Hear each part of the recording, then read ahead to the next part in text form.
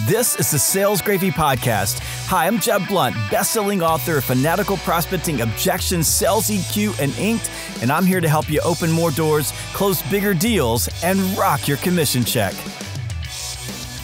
Welcome back to another episode of the Sales Gravy Podcast. I'm Jeb Blunt Sr., and with me on this episode is my good friend Daniel Disney, who is the author of The Ultimate LinkedIn Sales Guide. It's a beautiful book, and we're going to be talking a lot about LinkedIn on this episode. But before we get started, you should go check out Sales Gravy University. There are salespeople who come from all over the globe to Sales Gravy University to upskill. In fact, they take a lot of Daniel's courses on Sales Gravy University. And if you want to take your very first course for free, if you've never been to Sales Gravy University, you can do it right now, absolutely free, by using the code FREECOURSE. Just go to learn.salesgravy.com.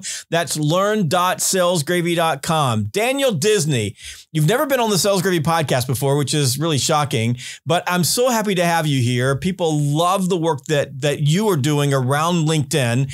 And I've had a chance to watch you and your career grow over the last few years, and you've done a tremendous job of building out your business. I've got a lot of questions about LinkedIn. It's something I think that's on a lot of people's minds. I wrote about LinkedIn in Fanatical Prospecting, and I called it the greatest sales tool ever created, along with the car, Google, the internet, and the telephone. So I'd put LinkedIn in the middle of that. And you've mastered LinkedIn, and you built courses around LinkedIn and built a whole business around teaching people how to use LinkedIn. So I guess let's start with the book itself, because it's been a runaway bestseller. Why this book? Why now? And why do you think people should read the book that you wrote around LinkedIn? First of all, Jeb, thank you for a lovely introduction. I can't believe it's taken us this long to record an episode, but I'm super excited to be here with you today. LinkedIn, as you say, is a huge opportunity for salespeople. The reason I wrote the book is because it's not easy, and a lot of salespeople, we're not born with the skills to use LinkedIn the same way we're not necessarily born with the skills to pick up a phone and make cold calls. We need to learn, we need to practice. And what I wanted to create was a guide to LinkedIn that was written by a salesperson who has used LinkedIn for many years now and trying to master it as a sales tool. So I wanted to create a guide that was easy to follow, that would take them through all the different areas of LinkedIn, that they could pick it up and start to use it to properly sell. No more spammy messages, no more terrible resharing company content, but going out there, finding the right people, sending good conversation starting messages, building personal brands, and just becoming better salespeople throughout the process. Well, I think that's one of the things that really defines your work, is that you have this unique way of making LinkedIn accessible to people. So when I watch your videos and I watch how you train people, you just dial it into something that's easy and authentic, and you show people step by step how to do it, which I think you've done very well in the book. The question, though, I think for a lot of people is, why isn't it so easy? Like it is really hard work for salespeople to lean into this particular tool to communicate, whether it's top of the funnel or whether you're communicating with customers along the way, or you're doing research or what have you.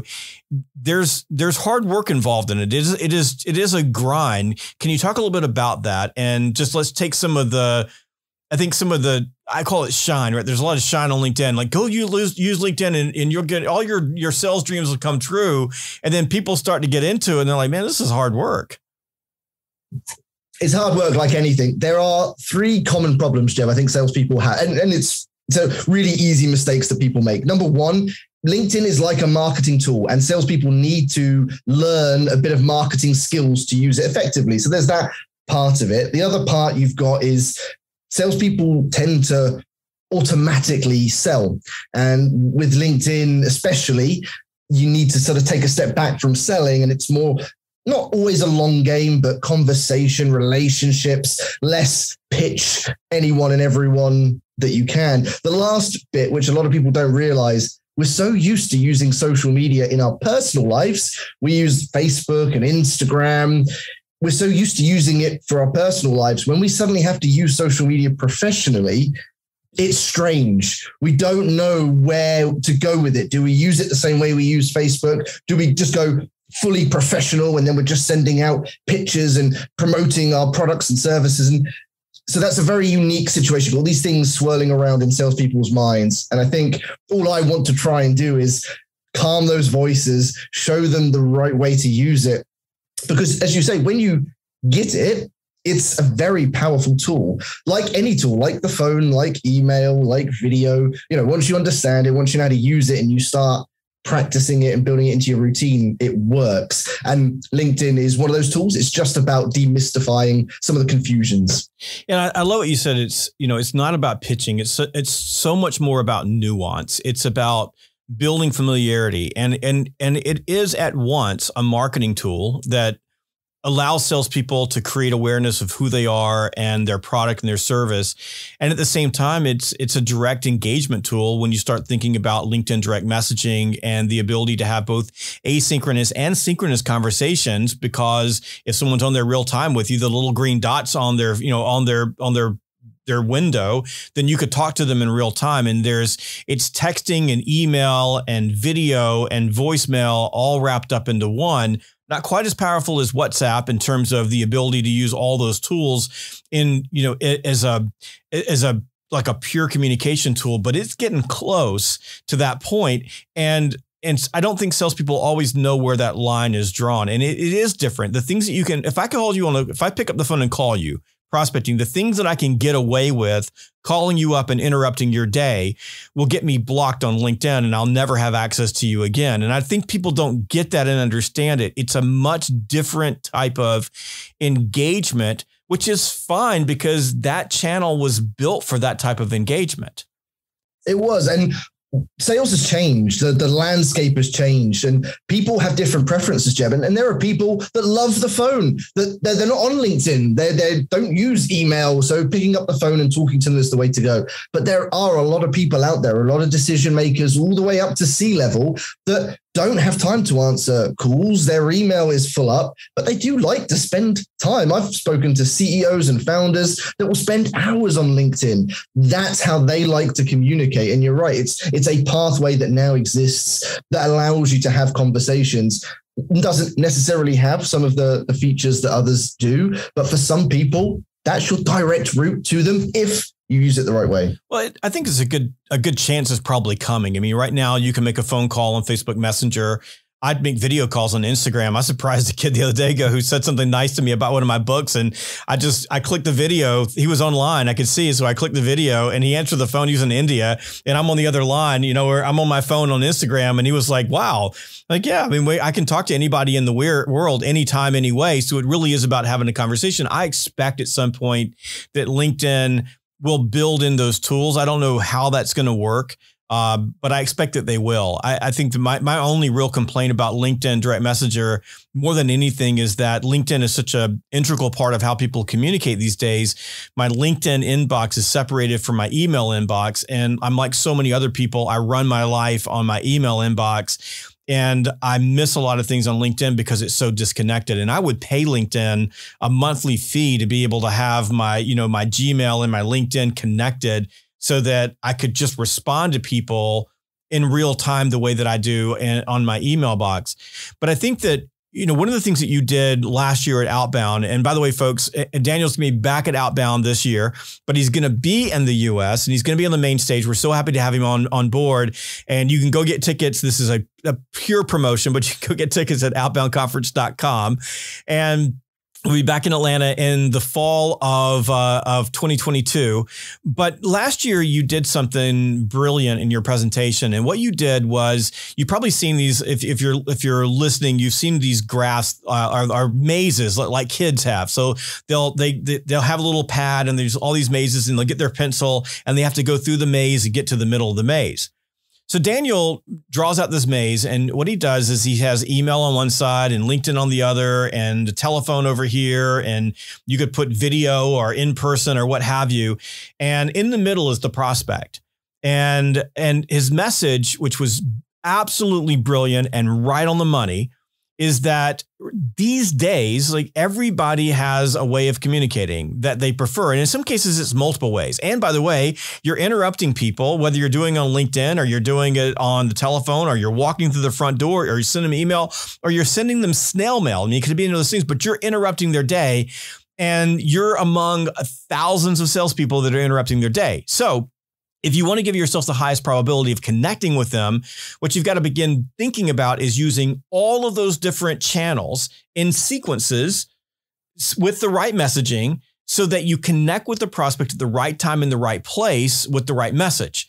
And my message to salespeople, Daniel, right now is that you have to be the master of all of them. You cannot be, well, I'm just really good on the phone, or you cannot be, I'm really good on email, or a lot of field salespeople who have struggled during the pandemic. I'm really, really good in person.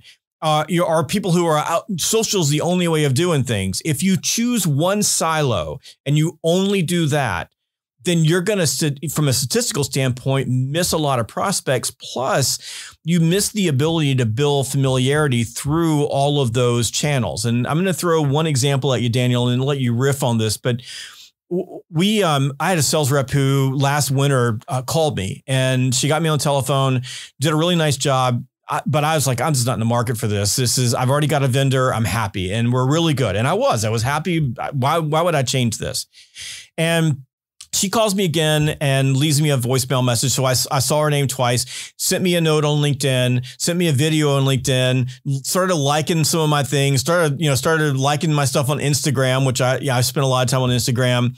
And then one day I got a package in the mail, and it was snail mail. And it was a really nice gift for my dog because she saw my dog on social media. And I picked up the phone and called her because, she sent me something nice. I called her up and she said, listen, I know there's a way I can help you. And I said, I just don't think there's a way you can help me. She says, I know there's a way. And I said, okay, I'll tell you what I'll do. Let me go introduce you to the person on my team who is best able to make that decision, because it's not me. I don't really make decisions here. And she says, okay. So I took her into my CFO's office on speakerphone and said to my CFO, this is Ariana. I want you guys to talk, see if you can get together, see if there's something you can do. 2 weeks later, we were doing business with her company. But she used everything from email to video to LinkedIn to Instagram to the telephone to snail mail to get in the door. And what I would tell you is that all of those things together, not a preferred communication channel, but it was the cumulative book of work that she did to get my attention that created the opportunity to do business with my company and unseat, by the way, a vendor that we've been doing business with for 10 years. That right there, Jeb, is sales right now. That is modern, digital, however you want to call it. That is what sales is right now. And I absolutely love that story. And I love that salesperson, because that is where success lies for salespeople right now. And I couldn't agree more. It's not one or the other. It's not cold calling versus social selling. The smart, successful salespeople right now are using all these tools. They're using it to be persistent, but in a passionate, authentic way. This isn't about hounding you constantly until you take her call. It's because she genuinely believed she could help, and she did what she had to do to get in front of you, to give her that opportunity. And I love that story. That for me that summarizes sales right now. Well, I believe that right now, especially with what we've been through over the last couple of years, is that I believe that persistence is a meta skill for salespeople. Anthony Areno, who is my partner with the Outbound Conference, he says that persistence demonstrates to people that you care enough not to give up, like you care about them, and that you believe that you own getting them to engage. It's not the other way around. And I can think of, like, I bought a really expensive piece of software. The rep left me 71 voicemails. Now, it wasn't like every day I'm getting a stupid voicemail, but it was professional. It was authentic. And by the way, it was combined with email and a lot of LinkedIn work. And most of the LinkedIn work was just being present in my feed. Like I would post something and the person would say something genuinely nice about it. And there's this level of obligation you feel. I mean, it's the law or the rule of reciprocity. But when someone does something nice for you, you feel like you're going to get something back. And then, one day he catches me at the right time and I'm like, okay, go. And then we're doing business together. So I think that it does matter in today's world. And I think that we just have to blend and sequence all the channels. It's not one thing or the other. It's all of them together. And you have to master them all because people are communicating in all kinds of different ways. Let's go into LinkedIn for a second. So mastering LinkedIn. Let me throw this at you and let's talk about this. I'm going to throw a word and let you go. Consistency. The key is my response to that. Consistency is the key to LinkedIn. I usually use the analogy of, because LinkedIn is social networking. So if we think about face-to-face networking, we can think about outbound conference. Let's say you are smart, you buy your ticket to outbound conference, you go to this amazing room full of all these amazing people. But what you do is you go and stand in the corner of the room facing the walls and you say nothing. Are you going to generate a lot of business? No. Are you going to get your name out there? No. But if you go into that room and have conversations and build on those in a consistent way, that's how we create business. And that's what LinkedIn is. If you log into LinkedIn and you don't do anything every day, no one's going to know who you are. No one's going to know what you do. But when you start showing up consistently, when you turn away from that corner and start talking to people, whether it's engaging on their content, whether it's sending messages, whether it's sharing your own content, people see you. The more they see you, the more they get to know you. And the examples you've been sharing, Jeb, of some of the salespeople that have been, trying to sort of pitch you, consistency has been a big part of it. Every time you see their name writing a comment on one of your posts, each time it's embedding in you, you're remembering, you're recognizing that person. And people buy from people. What that does is it allows you to get to know them a little bit better. Each time it's building layer on layer on layer. And all of that has an impact. But consistency is key. Without consistency, you won't notice them. You won't remember them. And it becomes a lot harder for that person to then ever get the opportunity to actually pitch you properly. Yeah, and it's the familiarity, and it's the law of familiarity, but the familiarity leads to liking, right? So the more I see you, the more I like you. It's like the first time you hear a song, you probably don't like the song very much, but after you've heard it 100 times, you're singing it in the shower. That's kind of how that works, along with creating this feeling of obligation. If I like something or share something, we call it LCS here, but like, comment, share. But if you like, comment, and share something, then that creates a connection. You've done something that's kind for me or kind to me. And, we're all, we know all of the, the hocus pocus around how we feel when people like things and they share things. We're looking for that. It really pays off. But it's the consistency, though, that is the grind. Because I just know for me, like I have two people on my team who full time, that is their job. Like they live on social media. I pay them I tell them, you get the best job in the world. I pay you to play on social media all day long. But I know that myself, that I sometimes am not consistent because it wears me out. Like I get so tired with it. I get so tired with trying to keep up with everything, watch everything, post the right things, be creative, make sure I'm liking other people's things, that sometimes I just disappear from it and tell someone else handle it for me. And I'm curious from your standpoint, like and I'm a little bit different animal because I'm an author and I've got a lot of noise coming at me, but for the frontline sales representative, sales professional, account executive, SDR, field sales rep, what do you recommend for creating a consistent, and you used this word earlier, routine on LinkedIn, so that every single day you're doing a little bit of the work to create that familiarity, to connect with people, and to move the ball forward? Yeah, I guess there's two key things, Jeb. Number one is that routine. And the biggest thing I've been sort of trying to, I guess, preach to salespeople the last few months, especially going into the new year, is schedule time in your calendar for LinkedIn. Maybe it's 30 minutes, maybe it's an hour, but book it into your calendar, whether it's Google Calendar, Outlook, whatever it is. Create a meeting, make it recurring Monday to Friday at a certain time in your day. Have time set aside for LinkedIn. Then within that time, break down those key activities you need to do. That in itself will be a game changer, because one of the biggest things, the biggest challenges of consistency is remembering to do things. And if it's a new task you're trying to build into your routine, only when you repeat it consistently for a period of time does it become habit. So by scheduling it into your calendar, and I usually suggest 3 months is a good starter block. Book it in, recurring, 3 months. There it is every day. That reminder, that nudge is going to help you build that consistency and turn something new into a routine. And then again, within that time, it's about doing the right activities. What I will say, because as someone who's been consistent on LinkedIn every day for nearly 7 to 8 years now, I know, Jeb, just how you feel, where there are some days where there's just so much going through your head. You've got calls, you're delivering training, you're going to deliver a keynote, you've got writing to do. Where do you find that inspiration to write? One of the things that has helped me a lot is to, at some point, sort of prepare and plan content in advance and take a bit of a social break.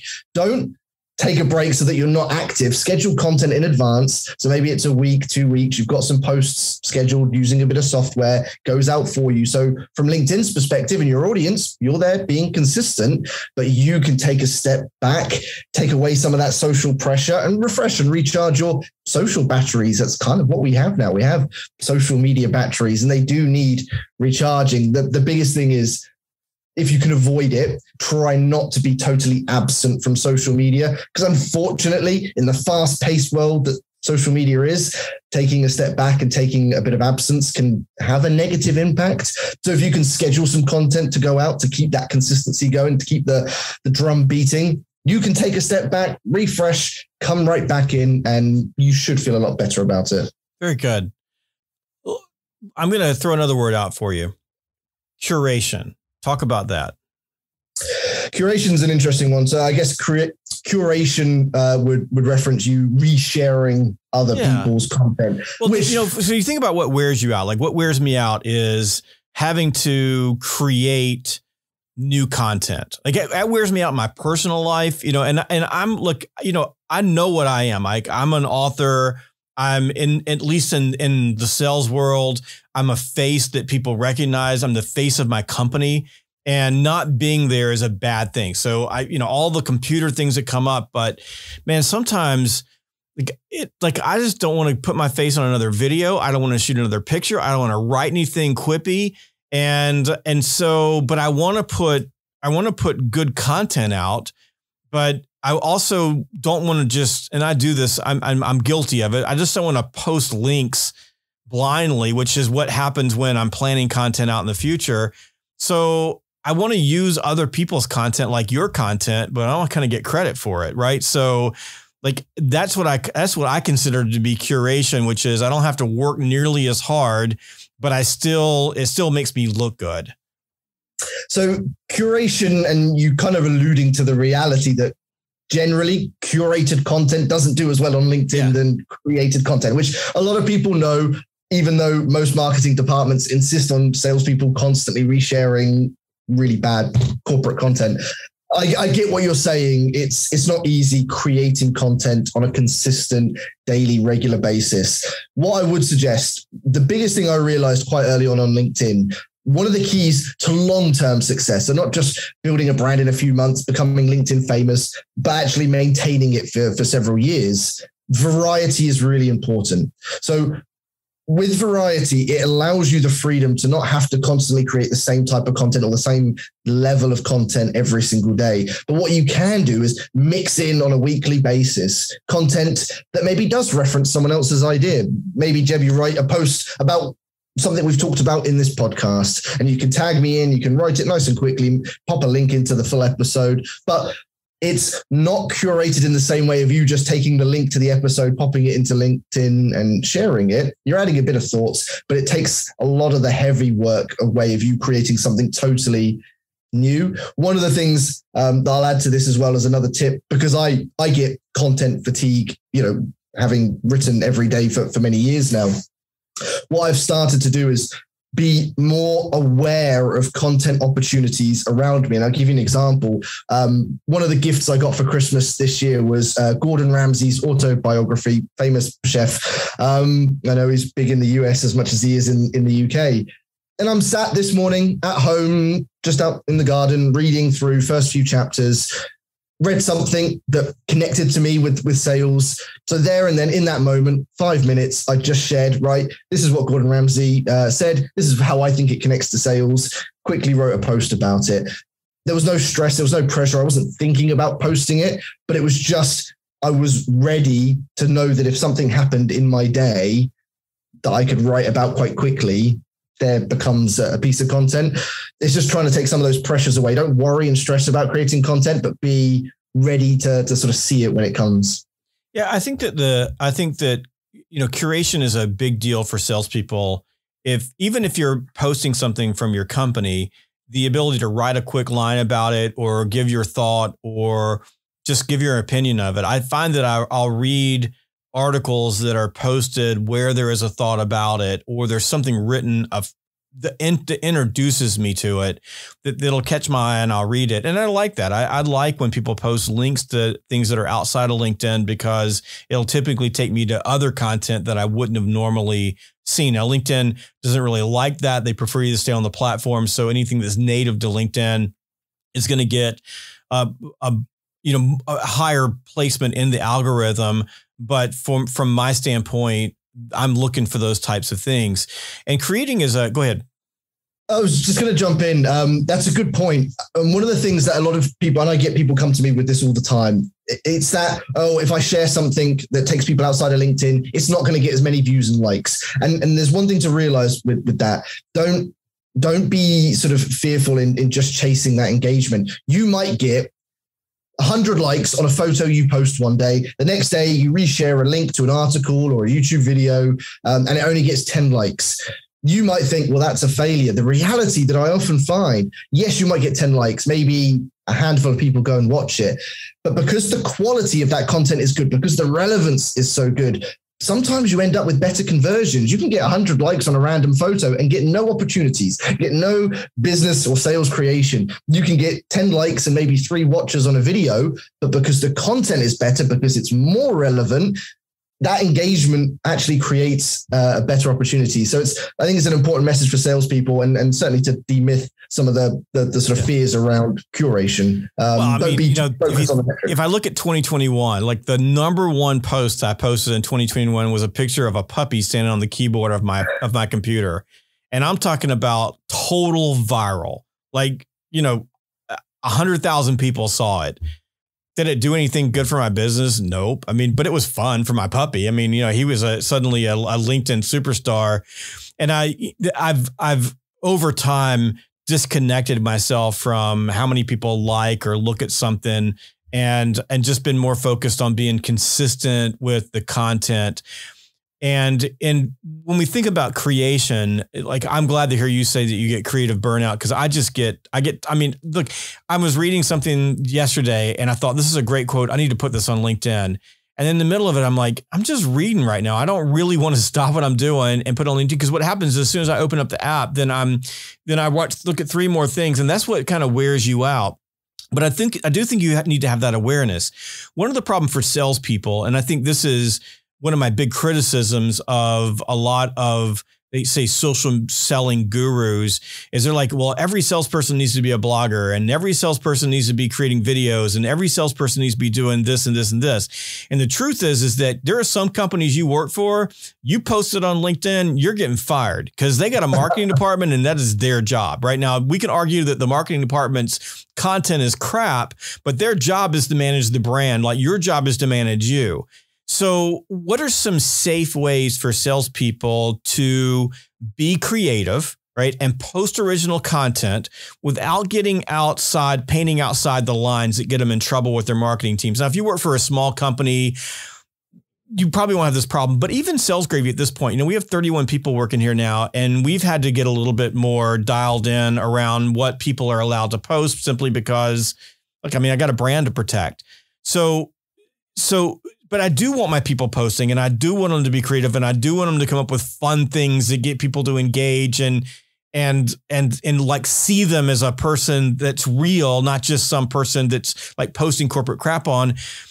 How do you advise salespeople in your training programs to be creative without getting burned out and keep it safe so that they don't get in trouble?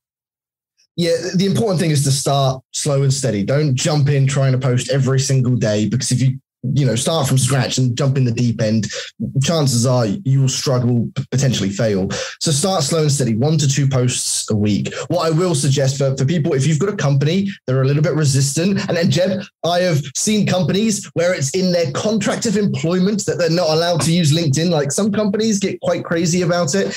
If you don't have the full support at the start, try and do it in your own time. Maybe try and put a business case to say, look, I'm going to do this. I'm going to keep it nice and simple. I want to show you the results. And if the results are positive, then perhaps we can get a bit more support and resources and invest a bit more time into it. Sometimes you just need to hold your leader's hand, manage up to some extent, and sort of talk them through the early stages, but just take it slow and steady. A couple of posts every single week. Start sending messages, start testing a few things out. And if you need to, do it in your own time. The best way you're going to win leadership approval is to show them results. If you can get to an end of a month and say, right, not only did I hit my target, but actually 10% this month came from LinkedIn compared to last month where 0% came from it, or maybe you overachieved and you can contribute some of that. The numbers don't lie, and it's probably the most convincing thing you can take to your managers to get them to give you a bit more leeway. What I will just add, one of the points you mentioned just a second ago, Jeb, was around that sometimes feeling of pressure. Oh, you need to create videos, you need to do this, and all these gurus telling you need to do all these wonderful things. Most salespeople have some level of creativity in them, and most of them have some way of telling stories. For some salespeople, they do it through video. For others, maybe they do it through written text. Others might do it through humor, through music. And I think a key thing is find your voice. Takes time, might take a couple of months, but find your voice. You don't have to do what everyone else is doing. Do what connects with you, what you're passionate about, what you enjoy, because that will make your message 100 times more impactful than if you're just trying to copy what everyone else is doing. Yeah, one of the things like I've got a client of mine that they sell machine tools, and what they've done a really nice job of is the reps, every time they do an installation, they create a video of installing the machine tool. I mean, what a great thing. They got a happy customer. It's unique. It's different. It's if you like machine tools, it's kind of cool to watch. So that's neat. I've got another client that the company really encourages their people to do service in the community. So a lot of their leaders are posting pictures of them delivering, food at a food bank or helping out, a local charity. And I think that's a pretty good thing. I see leaders who, when they hire a new salesperson, they take a picture of the desk or they take a picture of the salesperson. When people get promoted, they make a big deal out of that. I love people who, like they sell anything and they're delivering the keys to whatever they sell to the person. I think those are important things. I think that we kind of overthink sometimes what creative looks like. I've heard experts like telling salespeople they need to all have podcasts, and I've been podcasting for a long time. This is not an easy thing to do. And by the way, nobody's going to listen to your podcast. Like it takes a long time to get an audience. That's probably not the right thing for you to do, but it's much better, I think, for people to see you and your colleagues having fun, see you delivering and taking care of customers, see you in an authentic, setting. That to me is like really easy for people to do because they're all carrying one of these in their pocket. And it's not a hard thing to create those moments. Even if it was you standing outside of your buildings and with a video, I love working here. I'm so happy coming to work. I think that really resonates with people. It's not a hard thing to do. And it'll, like you said, it'll step you into creating some original content that will likely keep you inside the lines, where you still have a brand to protect. And as people start seeing that and they start seeing the authentic you, that along with curated content helps create a body of work. Yeah, Jeff, I think we've discussed two things so far in this episode, and there's a third thing. Bring those three things together, and that should be your big strategy going into 2022 on LinkedIn. So we've discussed consistency and the need and requirement to be consistent on LinkedIn. We've discussed variety, so the importance of sharing a variety of content. The final thing, which you're kind of just building in what you were just describing, is the importance of balance between personal and professional. So when you get that balance right, where you mix in curating some content. You mix in sharing success stories and sharing your wins and like you say, exchanging the keys or delivering a product or showing the process, but then mix that in as per your example, maybe a picture of your puppy, maybe a picture of you in the workplace. So people get to know you. If you can get that balance right, don't go too personal. We all see plenty of people on LinkedIn that maybe treat it a bit more like Facebook and it's all very personal. Might get a bit more engagement, but doesn't mean they're going to trust you enough to buy from you. Equally, don't go too professional. If you're only sharing corporate content, then people are going to struggle to engage with it. If you can get that balance right, consistency, variety, and balance, that creates a very effective strategy. And you just need to start off 1 to 2 times a week. Do that for a month, then add a third in each week and just take it step by step. Don't look at the mountain thinking you need to sort of jump to the top. Just take it step by step. But those 3 things, honestly, will have a huge impact. And it's not as complicated or stressful as I think a lot of salespeople think. So we've got curating, we've got being consistent, we've got doing some creation. But LinkedIn ultimately is about connecting. I mean, it's about building out connections. And there's some good behavior with connections. There's some bad behavior with connections. So one of my pet peeves is the LinkedIn connection bait and switch. So let's just say David over here, who is our producer, he's chasing me as a prospect. So he sends me a LinkedIn connection request, and it might say something like, "Jeb, I read your book. It was really good. I'm probably going to accept you. You know, I'm going to go, yeah, it was, thank you for your note." And then the very next thing I get an email from him that says, "Hey, let's meet so I can show you my product." Like it was hello, wanna buy. And I find those things so off-putting for me. And I'm a stone cold caller. Like I am interrupt your day with the telephone, ask you for an appointment. But there is something about LinkedIn in particular that particular behavior is such a turnoff. And I'm not like super sensitive to it, but it drives me nuts. I mean, like couldn't you get to know me a little bit before you start pitching me on your product? So when it comes to connecting, let's maybe end the podcast with some best practices, because right now, primarily, at least from my point of view, and you may have a different point of view, what I find to be the places where salespeople in particular seem to be failing is running massive campaigns where they're sending, in-mail messages that are just generic messages over and over and over, just hoping someone will buy. That's really no better than spam and email. Or they're sending connection requests and maybe they get it wrong on the connection request, but I rarely get like bad connection requests. I get the connection request and think, oh, I got a new connection. And then I get a pitch. And that to me is like the biggest problem. But I'm curious about best practices for making connection requests. And if you're seeing something different than I am on some of the bad practices right now that are giving salespeople a bad name on LinkedIn. No, Jeb, you're 100% spot on with that. That is completely the wrong way to use LinkedIn. And as you will know, you wouldn't do a cold call like that. You wouldn't call up a prospect. I wouldn't call you up, Jeb, and say, "Jeb, I love your book. This is what I'm selling, by the way." You don't jump straight in going off on topic. It's misleading. It's not going to work. I think for me, the biggest thing that shows to me is what I call sales autopilot. It's that weird mode a lot of salespeople go into where all they think about is they have to sell something. They're thinking of numbers, targets, pressures. It kind of taps into the sell this pen mentality where they just want to describe the pen. And once you switch autopilot off and you focus more on each individual, that's where real selling happens. And for me, what I teach a lot with the LinkedIn training is the importance of hyper personalization. And what I found myself and with the companies I've worked with, the more you make your messaging about them, the more responses, conversions, and opportunities you're going to create.